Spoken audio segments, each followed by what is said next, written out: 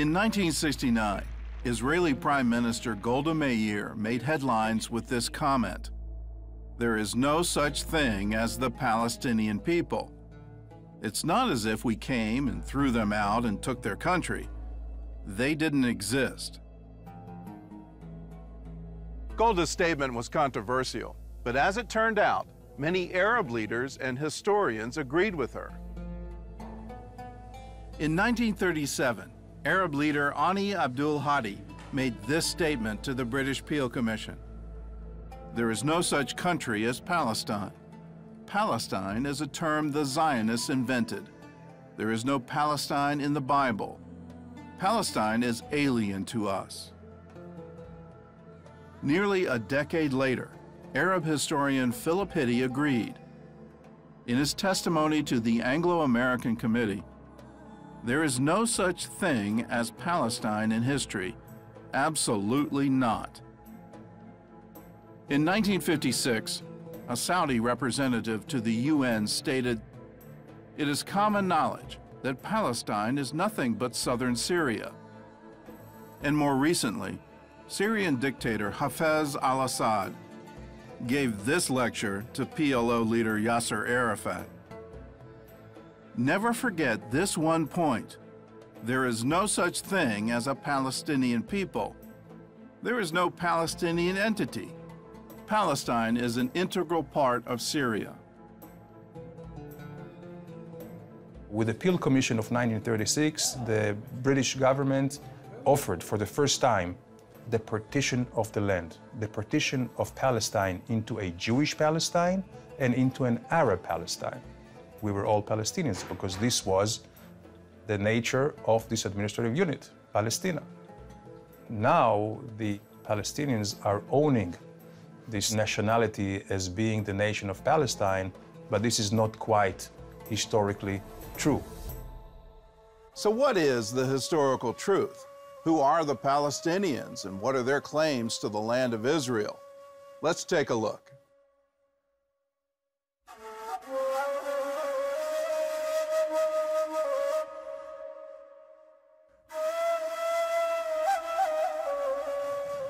Many Palestinian Arabs, including Arafat, have claimed to be descendants of the ancient Canaanites. A convenient argument, since the Canaanites were the first known inhabitants of the land of Israel. Even as recently as May of 2014, a PA spokesman stated that the Palestinians have been in the land for 5,000 years.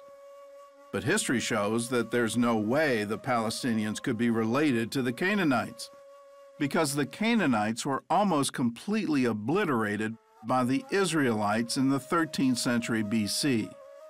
The few that remained were assimilated into Israelite culture. Palestinians also claim that the ancient Philistines are their ancestors, and it's true that they take their name from the tribe of Goliath. But do they actually share DNA?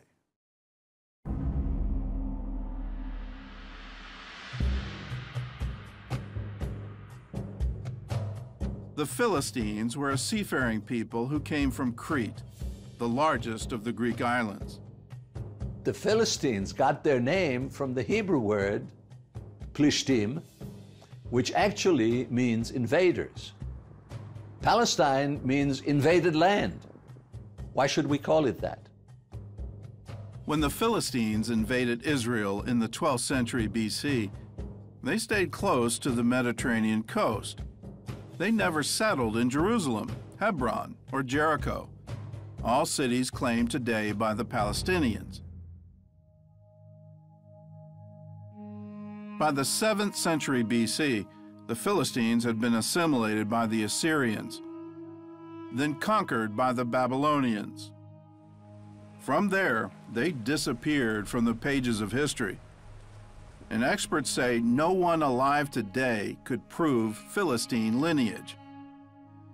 But if the Palestinians want to claim them, they would have to acknowledge that their real ancestral homeland is not Israel, but the Greek island of Crete. The Palestinians may not have gotten their DNA from the Philistines, but they did get their name. When the Roman Emperor Hadrian conquered Jerusalem in AD 135, he was determined to eradicate even the memory of the Jews and erase their connection to the land of Israel. So Hadrian renamed the region after their historical enemies, calling it Syria Palestina, the Latin translation for Philistine. So if they're not Canaanites and they're not Philistines, who are the Palestinians? Biologically, they share DNA with Saudis, Iraqis, Syrians, and Jordanians. Simply put, they're Arabs. Never in history was there a Palestinian nation or a Palestinian state. At that time, nobody was thinking in lines of a Palestinian people. They were all Arabs. Behind me is one of the most controversial pieces of real estate in the world. The Temple Mount is the holiest site in Judaism and the third holiest in Islam. Muslim tradition says that Muhammad traveled here to the Al-Aqsa Mosque on his famous night journey, and that tradition forms the basis for the Palestinians' claim to Jerusalem.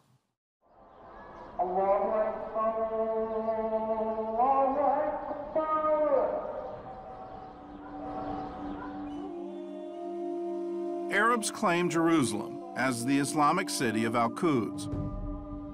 But there's no record that the Prophet Muhammad had ever been there, and even his armies didn't arrive there until 5 years after his death.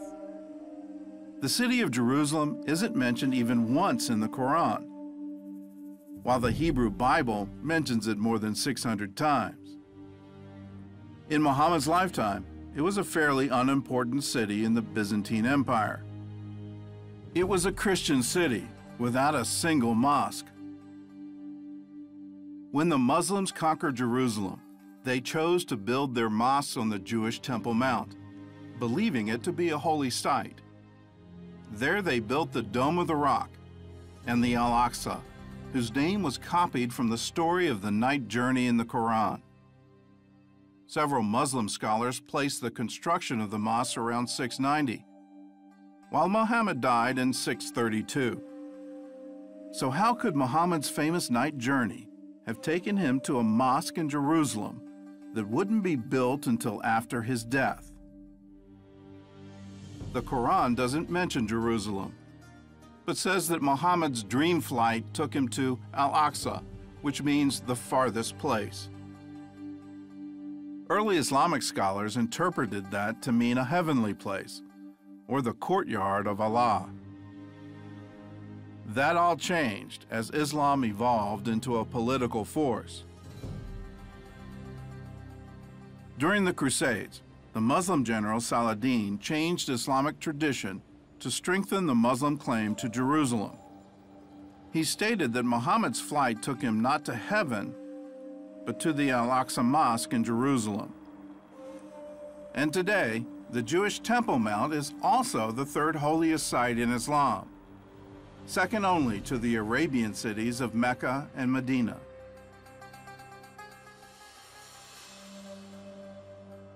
Muslims believe that once they claim a piece of land, it belongs to Islam forever.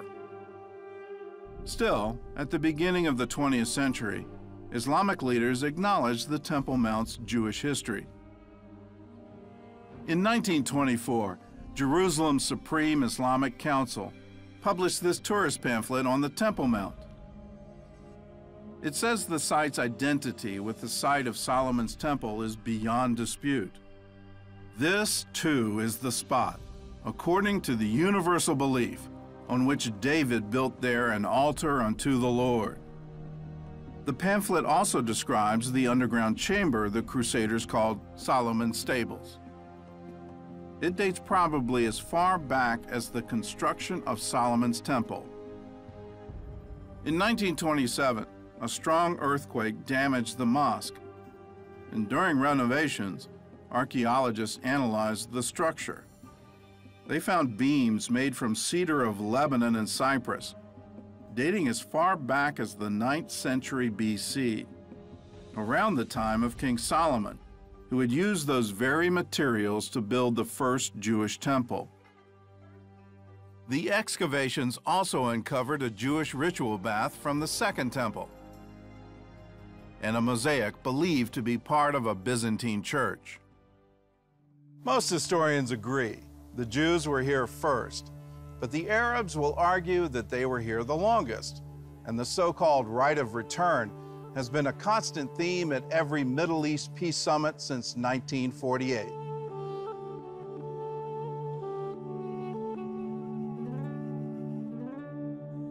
From the Crusades until the 19th century, the Arab population had only grown from around 200,000 to 300,000. Arab growth was stagnant, and population experts say it would have stayed that way, except for one thing: the arrival of the Jews. With the waves of Jewish immigration starting in 1882, Arabs started flooding into Palestine from neighboring countries. And they came for two reasons. One, to enjoy a higher standard of living in Palestine, and two, to fight the immigration of the Jews who made that standard of living possible. By 1948, the Arab population of Palestine was 1.3 million. The British governor of the Sinai once remarked, "It is very difficult to make a case for the misery of the Arabs if at the same time their compatriots from adjoining states could not be kept from going in to share that misery." Some experts say, if the Palestinian Arabs want a legal return to their countries of origin, they would have to return to places like Egypt, Iraq, Morocco, and Syria, but not to Israel.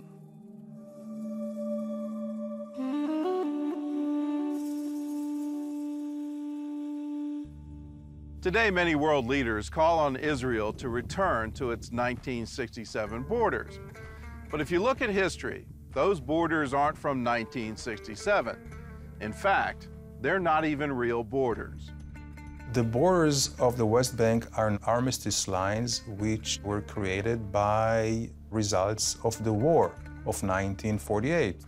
And at the end of the war, this is where the armies stood still. This is how the quote-unquote border of 1967 or of 1949 was created. So the 1967, which is an armistice line, served as a border between Israel and the state of Jordan. And the state of Jordan also annexed the West Bank, and it became part of Jordan. When Jordan occupied the West Bank and East Jerusalem in 1949, the Jews were ethnically cleansed from both places. At least 30 synagogues were destroyed, and Jews were banned from holy sites like the Western Wall, while Palestinian Arabs living there automatically became Jordanian citizens. So Israel can't go back to the so-called 67 borders for three reasons. One, before 1967, the West Bank was controlled by Jordan, not by the Palestinians, and Jordan's annexation of it violated international law. Two, the land was legally promised to the Jews by the British Mandate of 1922. And three, there was no Palestinian state in 1967, or ever. As Golda Meir once said, "How can we return the occupied territories? There is no one to return them to." The term occupation is when you possess something which is not yours or which is someone else's. This is not the case of the West Bank. When you talk about occupation, yes, there were many occupations over the West Bank, starting with the Babylonians and Assyrians and Greeks and Romans, all the way to the Ottomans and to the Brits. To call the Jews occupiers in their own home, this is really a unique travesty of history. The West Bank was never held by the Palestinians. They were never sovereigns. In fact, there was no other sovereign over the West Bank than the Jewish people.